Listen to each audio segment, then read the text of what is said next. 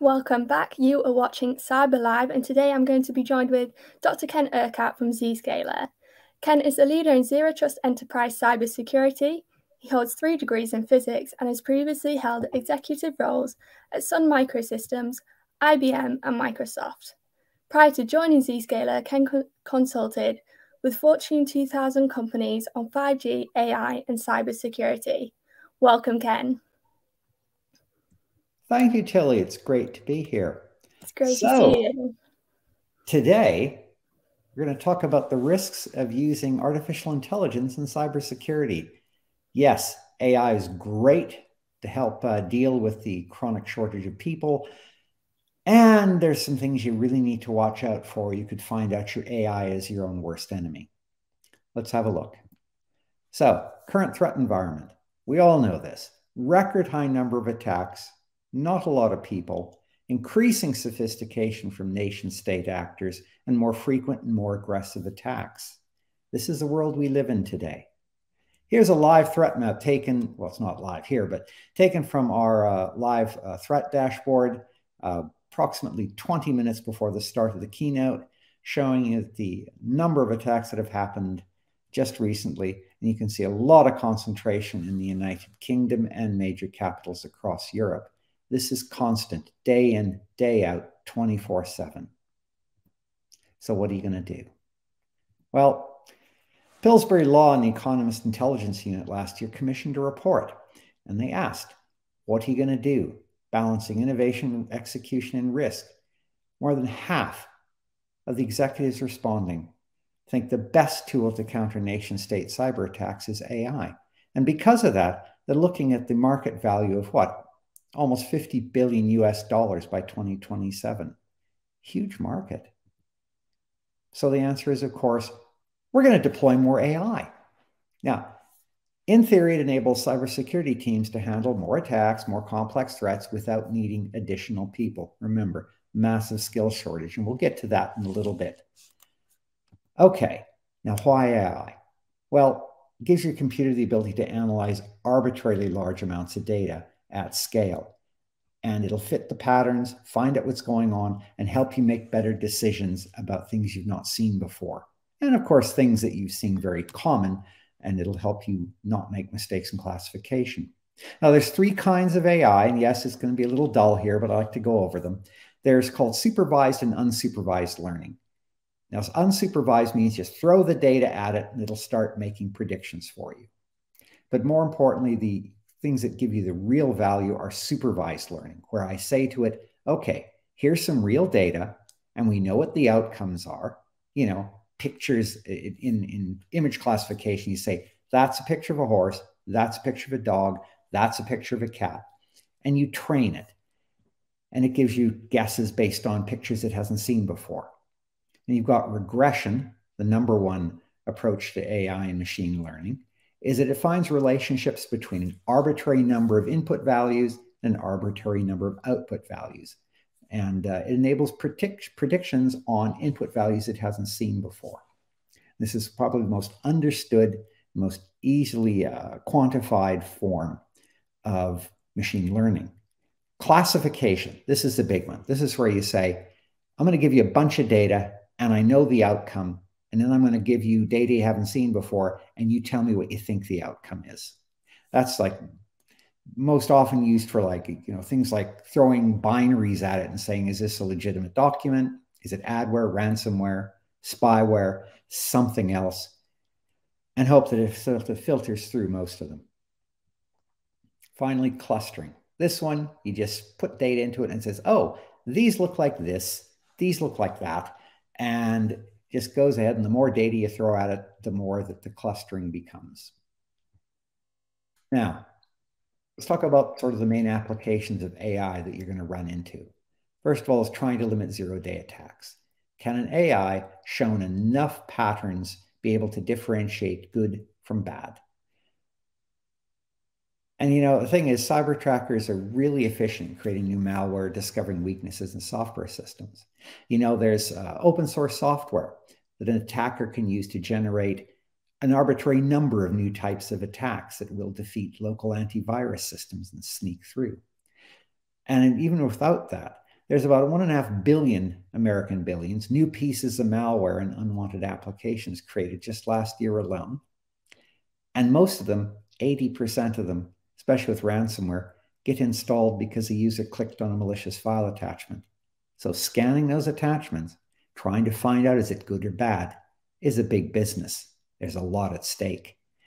And the thing about it, AI can go through very quickly, look at any number of previous attacks and try to find those patterns in the document and predict the risk of installing previously unseen software components. Next one, threat prioritization. This is a big deal. Average security analyst, I've heard this number off and on for years, probably gets to look at about 20% of the alerts generated on any given day, and almost half the alerts seen are false positives. It's too easy to miss carefully crafted advanced threats. They're meant to look like a false positive. They're meant to look like something you see all the time. Plus, the other one is we're human. You look at the same thing over and over and over, like log files. Your brain starts to say, oh, seen it before. You don't need to worry about it. And so you're starting to miss things. And on top of that, 20% of the serious breaches, remember, we're looking at 20% of the alerts, getting a whole bunch of false positives. Threats are hiding in the false positives. And 20% of the serious breaches often take months to identify and begin remediation. And the great thing is that it doesn't get tired. It'll work 24/7, just as excited to look at the current analysis as all previous ones, and looking at arbitrary amounts of data. It'll pattern match. It'll pattern match better than a human brain will do. And it'll help you differentiate good from the bad and help you find out which ones you should be putting your time on. Now, another one, automated mitigation. As I said, not a lot of people, 2.7 million cybersecurity professionals short last year alone. And so you get a bunch of alerts where you know what's going to happen. You say, oh, look, ransomware has been detected on the end user devices, started encrypting things, cut it off the network, limit spread. Why do you need a human with a pile of stuff to do, having to also worry about that? It's known risk. You kind of know what it looks like. The risk of mistakes are low. You cut the device off the internet, and it turns out not to be ransomware. One user's inconvenience, but you possibly stopped contagion if it turns out it was real ransomware. Now, AI handles these issues without human intervention, and it can collect and collate a whole bunch of data really quickly and then present it to a human for analytics. Let's get on. Decoys and deception, another fun one. AI is not sentient, but it's good at mimicking what a human does or mimicking what a strategic workload does. And the thing is about advanced cyber attacks, the ones by nation state actors, they're really, really stealthy. 280 days on average to detect. 91% of these incidents don't generate a security alert. Why? They're being done by a human at the other end, carefully watching their steps, doing something that looks normal, avoiding the tripwires, using tools that may be built into the system they're attacking to get around. And the great thing about AI for deception is that you can have fake endpoints, file services, computers, credentials. You can build an entire virtual world to trap a human attacker in. And then once they're in there, you can either alert that, hey, I've got one, or you can play along and the AI can pretend to be a person at the other end that they're trying to deceive, pretend to be a database there. And then you can also feed them false information. You can know what the attacker's made off with. But, and this is the important but, you need to know something about AI ML. It's not infallible. It's not going to become intelligent on you. It's going to do the same thing over and over and over based on what you've told it previously in most cases. And why is that a problem? Well, AI can be fooled. Look at this image. This is the YOLO, you only look once algorithm, meaning you just give it a shot and it just picks out things in the picture. Now, it's got gentleman on the left. Hey, that's a person. Sometimes sees chairs. What about the man on the right? Look at him, walking around, pointing. He's wearing a little picture around his waist, multicolored, looks like people. What's going on? Well, that's fooling the AI. The AI is looking at that image of that man and saying, oh, when I take into account everything, mostly it's not a person, and misidentifies. so much for the, I can tell who's walking down the hall, I can tell who's coming into the building. They're carrying that like on a knapsack or just holding it in front of them in a bag. You're not going to see them. And these are called data poisoning attacks, meaning you're fooling the AI with modified data to trick it into making an unexpected decision. Check this out. Oh, look, you can transfer the unperson picture. And these are known as adversarial attacks. And in this one particularly, you set one deep neural network against another, and it automatically figures out the best images to use to defeat the first one. And this is a big field of research. It's not like this is, oh, this happens once in a while. This can happen repeatably.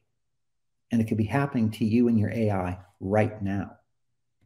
Now, let's just think about this. And I'm going to use pictures rather than cybersecurity data because pictures are much easier to understand and perceive. Everything I'm showing you has been duplicated with cybersecurity data, data from the IT center to show you can achieve the same results of fooling your AI. What's this grainy picture? Looks like random noise, doesn't it? You've got a little blobby thing over on the right. Well, if I put it in front of an AI that does image recognition, it comes back and says it's an armadillo with 99.97% confidence. How come? Well, AIs look at this picture like it's a string of bits with different numbers attached. It's not looking at the picture as a whole. And then it looks for patterns among the colors and the bits. And it turns out you can mess with them just a little bit, as they're called perturbations or modifications. So to you, it still looks like, a nice little gray picture. But to the AI, it says, whoa, that looks like pictures I've seen of armadillos, and I'm pretty confident of it. What about this? Bunch of, again, seeming looks like random noise in little squares. Well, you feed it through the right AI and it comes back, oh, they're the digits 0 to 9. What about this? That looks interesting. Yeah, you've guessed it. It's also the same digit, 0 to 9. And this is the kind of things, AI is not infallible. And you ask yourself, well, is it thinking like a person? Why is it doing that? Well, truth is, it's not thinking like a person. It's thinking like an AI. It's a statistical construct making predictions based on what it's seen before. Now, what's going on? Here's some more. Look at this. I've put a decal on a car, and I can tell it it's a cake. Imagine being able to evade an entire city security system, to mess up an entire smart city camera system by putting a decal on your car. There have been tests where you can take an autonomous vehicle and put a picture on the car beside it and cause it to veer sideways unexpectedly. How about on the right? This is another famous one. It took a picture of a stop sign and modified it, in this case by putting some stickers on it, and convinced the AI in the car that it's a speed limit of 45 miles per hour, or a yield sign, or a right turn sign. And you say, wow, so what's going on? And what's going on in data poisoning attacks is AI is really good at taking a bunch of stuff you give it and you say, here's a bunch of pictures of stop signs. Here's a bunch of pictures of speed limit signs. And I want you to tell the difference. And what it does is it does mathematical transformations on those pixels you feed into it.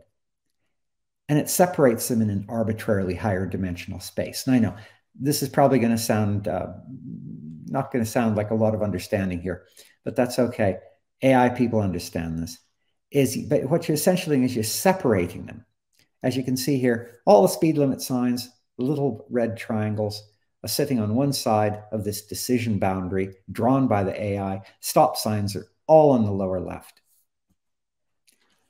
And when you put data in that it's not seen before, it uses this to say, does the data fall on one side of the line or the other? And how far away is it from it? And from that, I'm going to give you a prediction of what it is. So what you start to do is use another AI to start messing with the photos of the stop sign.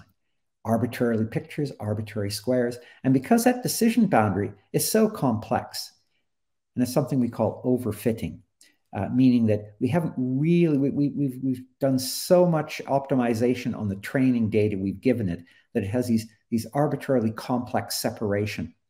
And in those little areas where they come really close to the other data set, you can take like a stop sign, which should be a little blue circle, and you can modify it and it starts to creep up to that decision line and then creeps right across into the speed limit 45-mile-an-hour sign. And you can get them doing that, just crossing the boundary and then the AI will misclassify it. And so how do you solve this? Well, there's techniques in AI where you say, okay, look, I don't want it arbitrarily complex. I want you to make a good decision, but I don't want you to make it so accurate on the training data I've shown you that when I show you instances you haven't seen before, that you'll not make a mistake, that you'll not misclassify like this. And one technique you're going to hear if you've done AI is called regularization. And as a result, you draw a decision boundary that's much more suited to data you haven't seen before, to the larger set of data. And in this case, when you've got this refined decision boundary, your AI looks at those stop signs that have been modified and says, nah, it's still a stop sign. And this is one of the ways you defeat these data poisoning attacks. And there's a number of them been proposed, a number of them been discovered, and a number of countermeasures to them.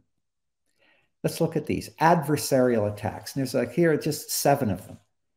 And at the bottom, you can see the references, and I'll tell you later how to get the slide deck from me so you can see these for yourself. They're all involved in taking data that looks like something and then gently modifying it so that it looks like something else. And there's the limited memory, Broyden, Fletcher, Goldfraub, Shano method, and that's all about finding out how to make minimal image modifications so a human it looks perfectly normal, but to an AI it does something different.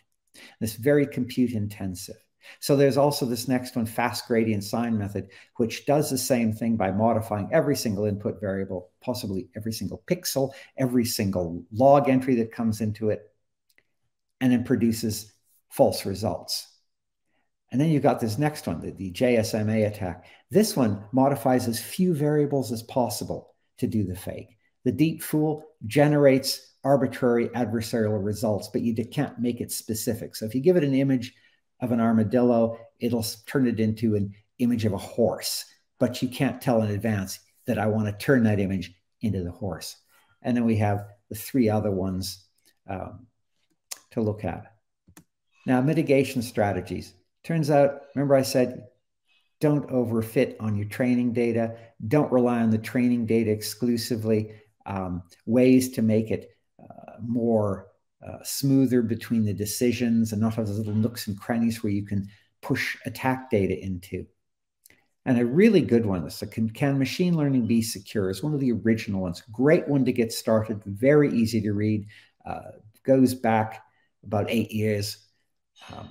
And explaining and harvesting adversarial examples, gives you some examples on how you can fool deep neural networks. A great review paper, Wild Patterns, 10 years after the rise of adversarial machine learning, kind of goes on, says the state of the art from 2006 to 2017.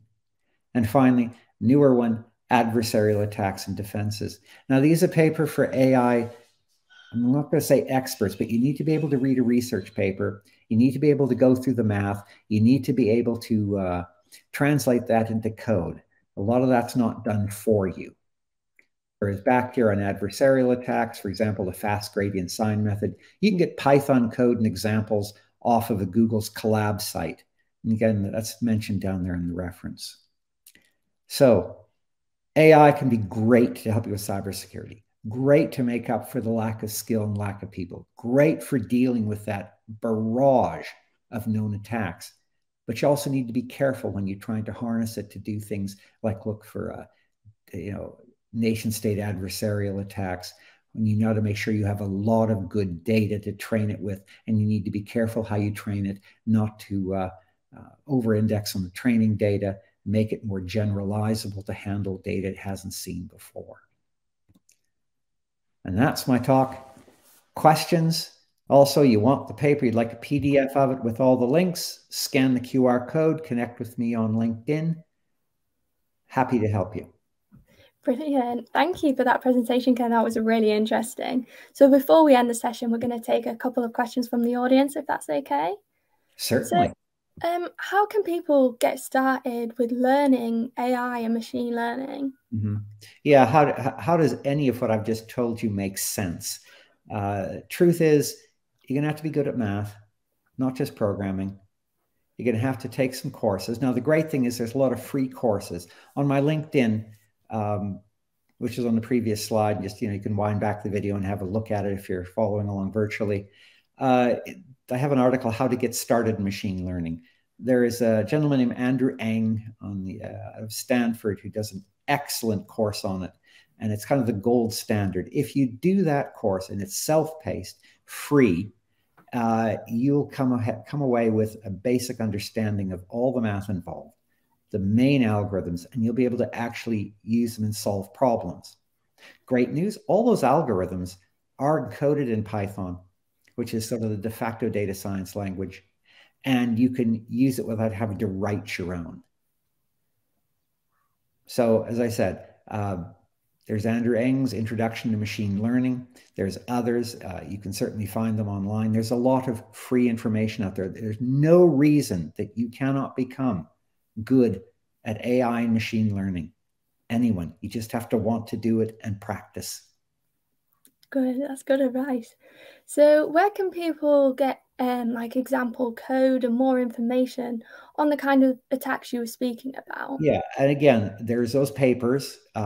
Reading a paper, which is an academic publication meant to communicate to other people knowledgeable in the area. And I had one academic tell me, Ken, I write these papers. It contains what I think very good stuff, but I think maybe only 12 people in the world read it.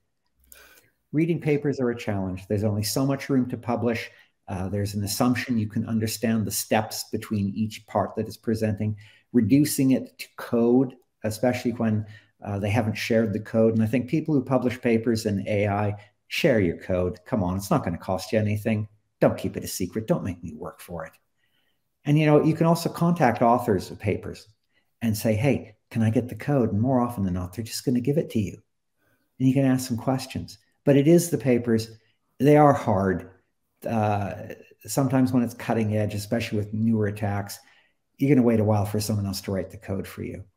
It's a skill. Okay, great. And a final question, which I think a lot of people probably wonder about. So how can people begin to ask the right questions of vendors who are selling them solutions? Yeah, I know. And that's an excellent question. I'm sure a lot of what I've said, if you're a business person trying to make purchasing decisions, you're going to say, well, how do I know they've done that? And the answer is you should ask them to explain it to you. I know I've done a really skimming job on this, but if someone really knows what they're doing, they can sit you down, draw a decision boundary, talk to you about the various methods, explain it in a way you can understand. I mean, I've been doing this for years. Yes, you can. Yes, I can sit down with a CEO and make them feel comfortable with what it can and cannot do. But the important thing to know is AI is great. It's a mimic of human behavior. It is not thinking like a human. It's meant to think like a human, to kind of be a human. But it doesn't get tired. It'll review any amount of huge amounts of data for you, and it'll churn out results that you can rely on in well-known situations to make up for the lack of people. But again, if you come away with a salesperson and you don't understand what they've just spoken to you about, ask them to explain it again. Ask them to get one of their experts to explain it to you. Someone who knows what they're doing can make it clear in an hour-long meeting, and you can come away with confidence. So go for it. Ask your questions. Don't let them get away with just blowing it over. Don't sit there and say, I don't want to say anything because I don't want to give the impression I don't know what's going on. If you don't know, ask. There are no dumb questions if you don't understand. Brilliant. Well, thank you, Ken. We're going to leave it there as we're running out of some time today. So thank you again for joining us. Thank you. Great. I hope everyone enjoy the rest of the conference. And thank you all for joining us as well today on Cyber Live, and keep tuned to find out more.